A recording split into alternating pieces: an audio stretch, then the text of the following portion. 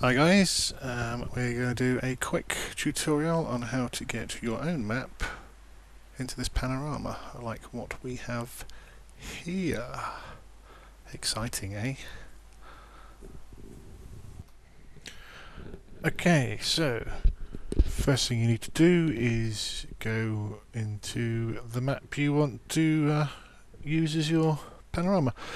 This is one in 1.7, which I made just to check out the shiny water mod. So go in and have a quick scan around, make sure it's all loading up. Give it a couple of minutes to do its thing. The last thing you want is big squares missing like that. Now we're going to have to do this fairly quickly. In fact, let's just pop the old sun back up. Now what you want to do is first off F1, get rid of your HUD. Now we want to take screenshots and we want to do the 4 cardinal points, so north, east, south, west, but we want to do midways as well, just to generally help stuff. So you go screenshot, screenshot, screenshot. Try and keep it levelish. It doesn't matter too much. And then we want to do a straight up shot, a straight down shot, and if you want, you can do sort of halfway down shots as well. Don't know what they're doing it.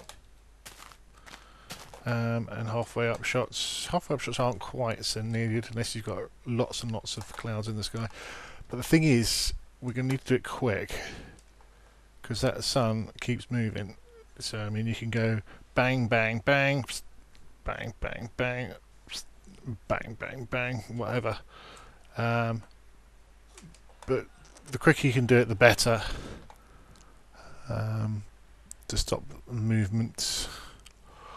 So we'll do that. I won't because I've already done that, and we'll go to the next stage. But remember, eight around in a circle, and then you can do another 8 around there if you want, and another 8 around there if you want. Just make sure you know that shot is overlapping that shot, is overlapping that shot, for what we will see next. Okay, so in Potato Shop, you want to go File, Automate, Photo Merge.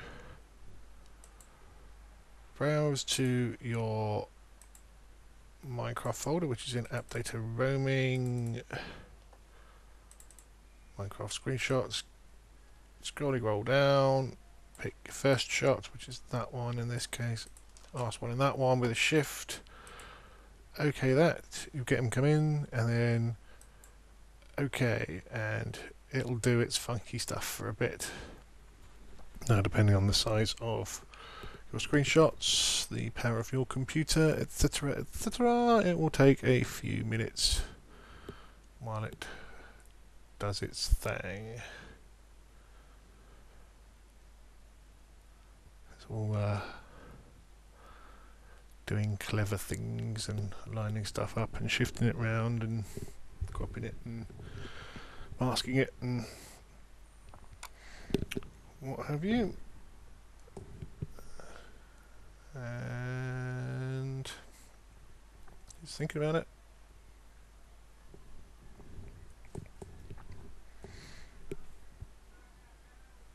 Okay, creating seamless composition. Lovely. Right, now then. This is all in layers at the moment, so what we need to do is first off flatten it. Control E, they're all selected. So this is your obviously up in the air, this is your down at the ground, and this is the rest. Now what we have is you'll find a spot over here that is repeated over here, and it's this tree is a good place to pick as any. or this tree here, or something like that. Anyway, zoom in on it. Tell you what, we'll pick that very point on the edge of that little beach there, and then scroll it over, zoom back in, pull out another one. Boshity bosh, lovely. Now we need to do a ground plane. Let's have a look at this. We've got a little notch in the beach there, and I know for a fact that that is that little notch there. We haven't quite got the chest in, so let's bring it down to just above the chest.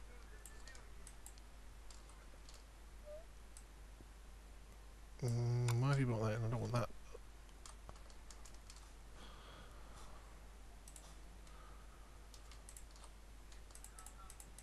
Come on, pick that one up, thank you. Okay. And then sky. We've got nothing in the sky. Seems to be a big cloud here. But you know what? We'll ignore him because he's just complicating matters. So there you go. That's a nice rectangular jobby job.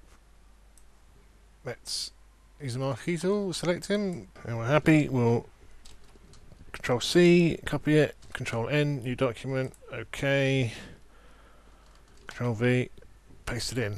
Now, first thing we're going to do, more than anything else, is filter, other, offset. At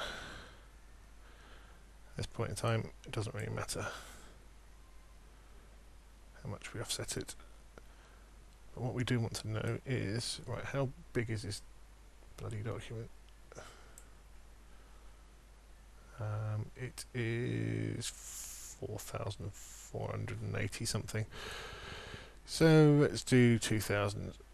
Okay, so that gives our crop point right in the middle, and you can see the line there, and it's not too bad. We could probably, in fact, get away with that.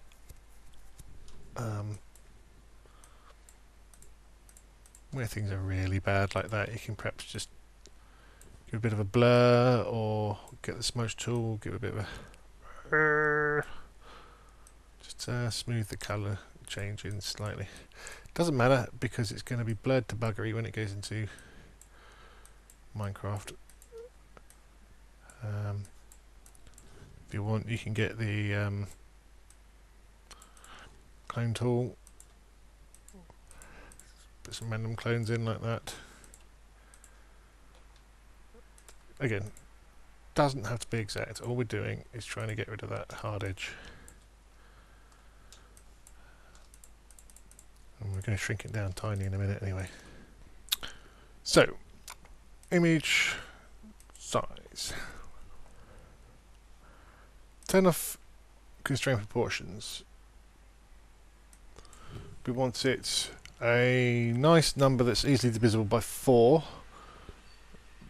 So we'll do 4, 4, 4, 4. That's close enough. And height is a quarter of the width, which is 1, 1, 1, 1. Okay. You stretch it slightly. It doesn't matter. Now, canvas size. We want it 3 times the height. Make sure it's in the middle. Lovely. So bring down a guide to 1, 1, 1, 1. Bring down a guide to 2, 2, 2, 2. Bring a guide across here to 1, 1, 1, 1, which is not quite there, so you have to zoom in. Control on that. 1, 1, 1, 1. Good. Now, go back to the original panorama. Oops. Drag a marquee around this one. Copy it. paste it in there, drag it over there, back in here, marquee over this one, copy that, paste it there. Right. Control T gives you, I mean, it's also edit, free transform. We need to make this square, so drag it around there. It should jump to the corners and to the guides, and that's 111 wide, 111 high. Okay, that's super. Now, change layers to the sky. Control T on that. Again, drag it, squish it. Check your info that it's 11111. Lovely. Now, these two are not aligned. So go back to the original big wide layer. And you've got two options really. You can drag it to you're happy at the point it is, and then duplicate the layer, and then drag the top one back so it joins that. In fact, that's probably your easiest way of doing it, in all honesty. Make sure it's all closed up fully. Next thing to do is hold down Control and nudge it with your cursor keys. Okay. Make sure all the layers are selected. Control E. Fat them. Pay close attention to where you join those two. Looks good. Right. Image. Canvas size. Oops. Sorry, not canvas size. Image size. Make sure constraint proportions is back on. 1024 wide. Okay.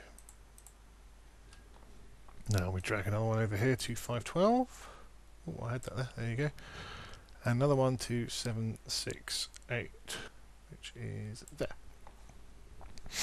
Cool. Now, marquee, shift and drag, and there. Now, copy, new, OK, V. Back.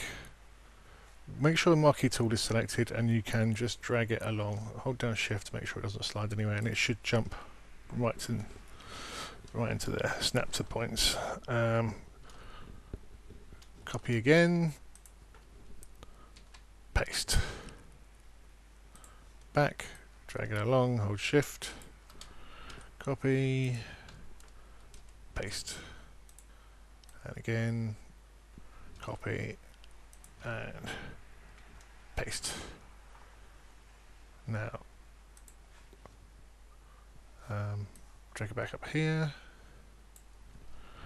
copy, paste, and drag it down here, copy, paste. There you go, you've got your 6. Let's bring that window over here. You've got your 6 layers. Now, deselect all of them apart from the one. File, save for web and devices. PNG 8. Save up. Let's do a new folder. Panorama. That up.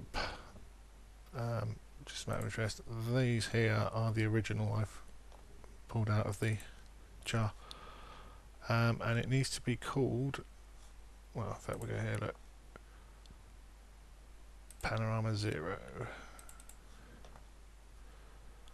all lowercase, save, repeat for each one of these, and the last one is looking down, and that's Panorama 5.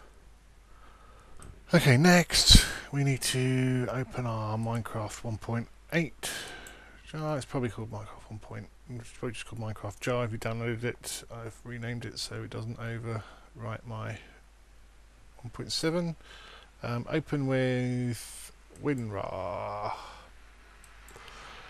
The bottom folder called title. Open that up. Inside there is BG. Open up your panoramas folder. Select them all. Just drag over and OK it. Close that down. Job's a good one. I'll rename that to 1.7. Rename that to Straight Minecraft. Start Minecraft. Yay! There's our world. You can see our lovely rainbow and stuff. Now, I've had a few goes at this. Generally, you want something with a lot of sky and sunshine. If you do a nighttime one, you'll find it very grey. Blacks aren't black. It makes them grey, and you'll find it looks quite sort of sooty and generally pup. So bear that one in mind. And well, maybe we'll see people uploading some nice panoramas we can use. I don't know, I mean, I'm not a Cody by a long shot, so I don't know if there's any way of changing the amount of blur on this somehow in the code. Obviously the less blur there is, the more accurate you're going to have to be with your panoramas, and I'm sure the Mojangles probably have some better way of creating the panoramas without running around with the clouds moving around. I don't know. I'm not a game dev. I don't work for Mojang, so yeah, I hope that helps. People have some good fun, and come and watch the rest of my videos. Take care. Bye bye.